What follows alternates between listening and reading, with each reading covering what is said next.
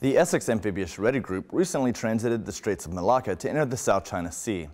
The ARG also began offloading troops for the 2015 Malaysia-U.S. Amphibious Exercise.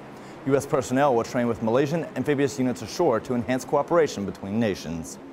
5 years ago this month, the Navy Expeditionary Combat Command, or NECC, started its Family Readiness Program. The program offers sailors and their families various support mechanisms to ensure each family is taken care of. There are reintegration training workshops which provide sailors and their significant others training as well as tools and resources they can use. The fast attack submarine USS Alexandria arrived at its new home port of Naval Base Point Loma November 10th after completing an engineered overhaul, or EOH. Alexandria completed its 2-year EOH 2 weeks early, making it the fastest overhaul on a Los Angeles-class submarine in the Navy's history. This saves the Navy roughly $9 million. For these stories and more, visit Navy.mil.